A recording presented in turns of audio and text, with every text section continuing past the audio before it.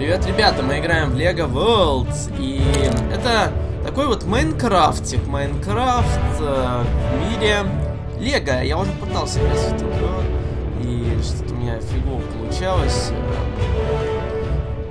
В принципе, игра в раннем доступе, она немножко подлагивает и работает не совсем так, как прям так это задумано. Видите, немного все подлагивает, это чувствуется, что все немножко не в лучшем состоянии пока. Ну ладно, переживем. Может быть, хоть получится что-то записать, что-то поиграть.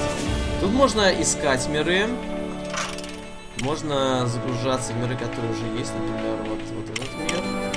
Давайте загрузимся сюда, войдем в мир. И я в Майнкрафт не играю, так что мне просто было интересно вообще, что придумали в Лего и все такое. Так что давайте мы поэкспериментируем. Настройка управления даже нет, что немножко меня расстроило. Есть персонажи, у нас есть какие-то предметы, постройки из блоков. Давайте вызовем какую-нибудь постройку из блоков. Например, крупное извержение вулкана. Нет. Тория. Так, можно решить, где их поставить. И мы их ставим автоматически.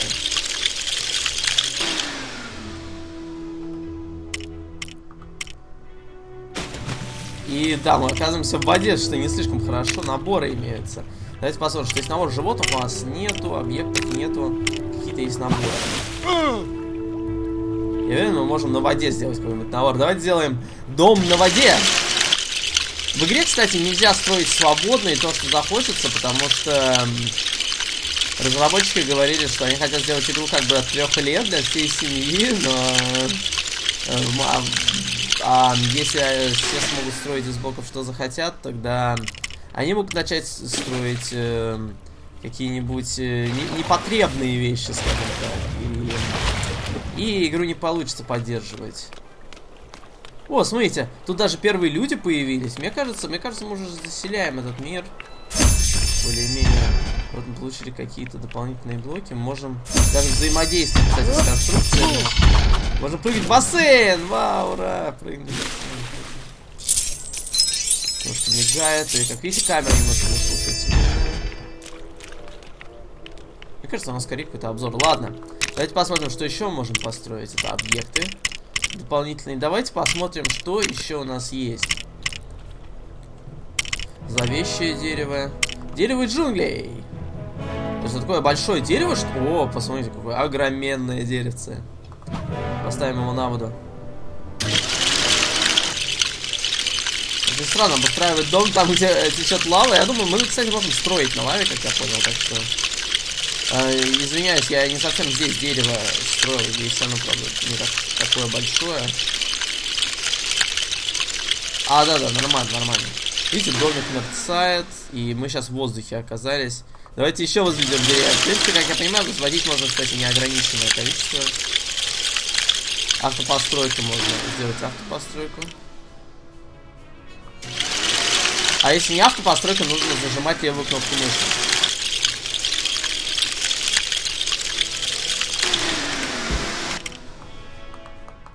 Против часовой стрелки. Нет, это мы там выбираем только, что построить.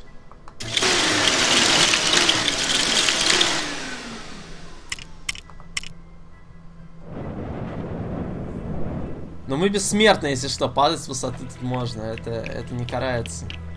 Тут у нас барбекюшница, давайте посмотрим. Сосисочки. Люблю сосисочки.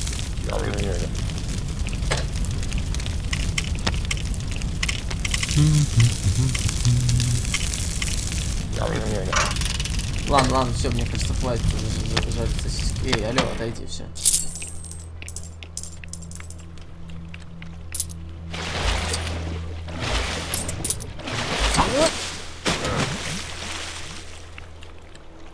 Так, мне кажется, там что-то впереди есть, нет? Камера здесь не всегда очень слушается. Да, тут есть там островок какой-то. И камеру здесь управлять, я даже не понял как. Только, по-моему, можно центрировать ее, управлять ей пока что еще нельзя. Поднять поверхность, есть выбор и экспорт. Давайте посмотрим, может мы еще что-то можем построить. Строительство из блоков. Можно, в принципе, довольно свободно строить из блоков, мне кажется. Я думал, что нельзя, только то, что уже предустановлено. Ну, довольно-таки маленькие блоки, честно говоря. Из них можно что-то вот так вот, например, возводить. Правда, начало сейчас лагать, кстати говоря, что удивительно. И вот мы можем вот так вот делать построечку. Потому что я не знаю, что построить, поэтому я просто сейчас возвожу какую-то рандомную структуру. Я понимаю, мы можем покрыть целое дно. Да, видите, мы можем зажать кнопку. Я зажал сейчас кнопку, левую кнопку мыши, и я теперь просто возвожу какую-то стену. Кисть. Можно красить. А тут как, не знаю. А, это красный, а мы в черный. Нет, давайте в желтый покрасим, чтобы прям разница была. Получается зелененький. Ну да, понятно, здесь, видимо, цвета нужно смешивать, чтобы получать то, что ты хочешь. Вот, например, мы покрасили что-то.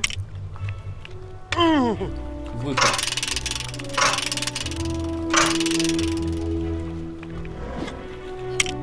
Редактор персонажа. У нас очень немного что можно редактировать. Случайный выбор. Персонажей пока крайне мало, так что плащ. Штаны мы можем выбрать. В общем, довольно большие возможности кастомизации, честно говоря. Я ожидал меньше. Давайте посмотрим, что еще мы можем тут. Давайте поработаем с ландшафтом. Правда, не очень тут все пока удобно выглядит.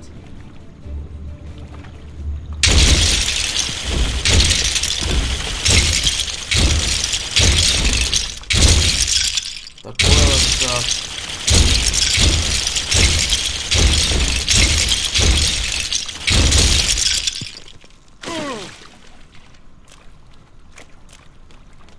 И вот у нас что-то тут получается. Похоже, знаете, на...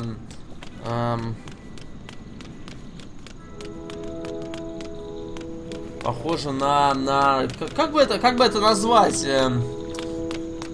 Лего-роботы, помните? Был мультик, очень похоже по внешнему виду.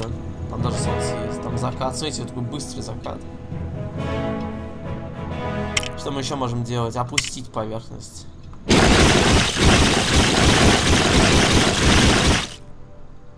Может, я в море хочу что-то поднять. Видите, у нас очень много вариантов подъема поверхности, то есть не один вариант, да. Если поднять поверхность, давайте поднимем здесь квадратную. То есть мы можем застраивать океан.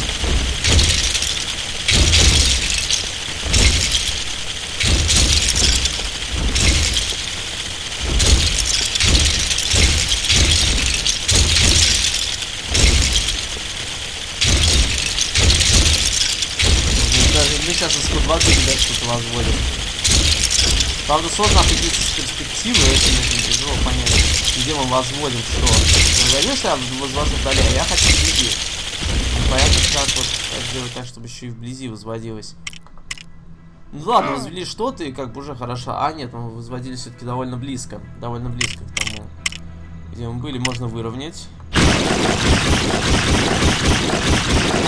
Можно сделать просто такой ровный фундамент.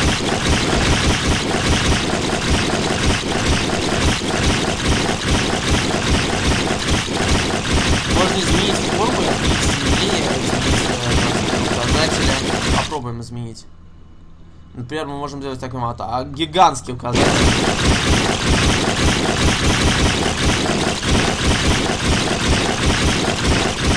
И вот так можем разровнять площадь для постройки школы. Но это не затрагивает, как я понимаю, здание, которое нужно построить. Да, то есть только землю. Ну ладно, хорошо.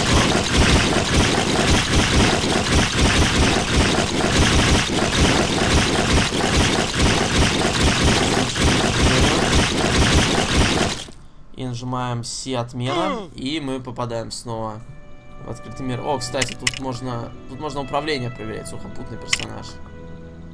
Жалко, нет отдельного управления камерой. Это немножко все-таки мешает. Потому что мы не можем просто крутить камеру. Здесь нет кнопок кручения камеры.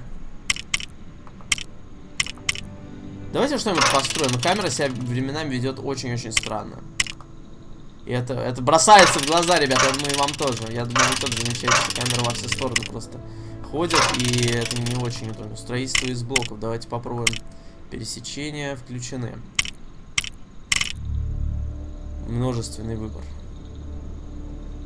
Нет, пожалуй, я не хочу множество. Я хочу построить что-то. Я хочу попасть снова в меню с домами. А вот здесь можно было возводить объект. Тут сказано их 56, но я, к сожалению, даже не могу их пролистать, эти объекты. Тут даже не сказано ни как их пролистывать, ни что с ними делать. Мангровое дерево. И каждый раз, когда что-то строю, взлетаю вверх, что тоже не очень удобно.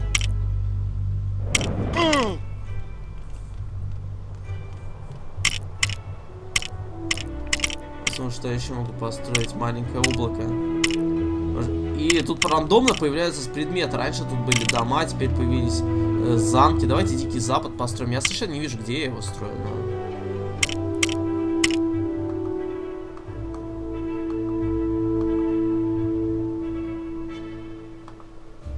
Например, вот мы возводим с вами Дикий Запад на воде. Или на воде нельзя?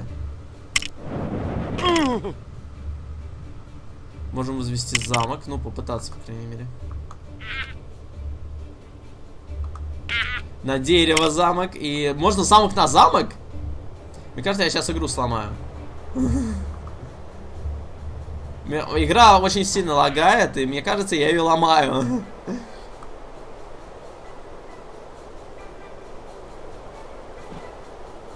И я не хочу доламывать ее, потому что, мне кажется, дальше может быть только хуже.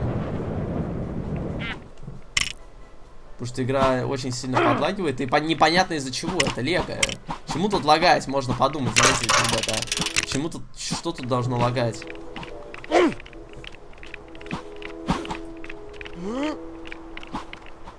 тут какие-то бои идут. Давайте посмотрим.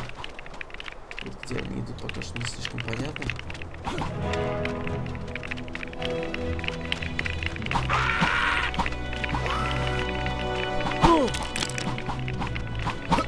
Где-то идут бои, но где мне не видно, и спуститься внутрь замка довольно проблематично. Спустимся опять же на уровень, где не узнать ландшафт, ребята. Вот тут мы раньше находились, и ландшафт уже не узнать. Тут какие-то письма, давайте проверим. То есть таким образом можно получать что-то дополнительное, читая там письма, жаря на гриле, так сказать. И можно получать вот эти дополнительные фишки. Еще какой-то предмет можем получить таким образом. Лежа на кубиках лего и попивая кофе. Но камера все равно ведет себя очень странно. Это моя единственная претензия, причем очень большая, что если камеру поправить и поправить производительность и все такое, то очень даже играбельно. Я даже не знаю, как, кстати, остановить, по-моему, правой кнопкой мыши. Да, правая кнопка мыши, чтобы остановить это все. И вообще ввести какие-никакие настройки управления, которых сейчас нету. Понятно, что мы можем лазить тут по всему. Можно даже по зданию.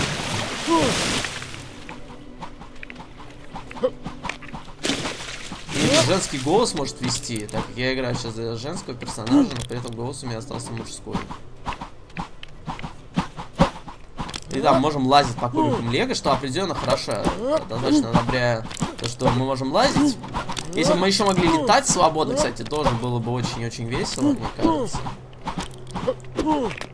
Как я понимаю, игра планируется как мультиплеерная, не только синглплеерная, так что можно будет и с друганами поиграть в лего. Я бы, честно говоря, поиграл. Мне кажется, вот я бы поиграл в Майнкрафт, я бы играть не стал. Вот в это я бы стал. Потому что, я не знаю, даже забавно. Что же, наверное, это все, ребят, показывать. Ну, тут очень много чего можно показывать и все такое. Но, наверное, я на этом остановлюсь. Пока что игре я могу дать... я даже не знаю сколько. За идею определенно 10 из 10. За исполнение этой идеи, ну, учитывая, что оно сырое, хотя нет, будем судить, так сказать, просто Мне кажется, 5 из 10, просто потому что играть немножко неудобно, много что еще не доработано. А так, в принципе, можно давать смело этой игре где-то 5 из 10 в общем. Но за идею 10 из 10, за удобство, в принципе, за понятность игры можно дать где-то 7 из 10, но я уверен, что если ее доработать, будет намного лучше. А так, однозначно я одобряю эту игру и буду ждать продвижения в разработке, потому что игра в Steam Early Access, то есть в раннем доступе, и так сказать, она обновляется, ее продвигают, ее улучшают. И я думаю, что через пару месяцев даже игра станет очень даже хорошей и очень даже играбельной. Даже не то, что играбельная, а может быть уже и очень интересной. И все такое. Так что спасибо за просмотр, ребят. Надеюсь, это был интересный обзор игры. И пока.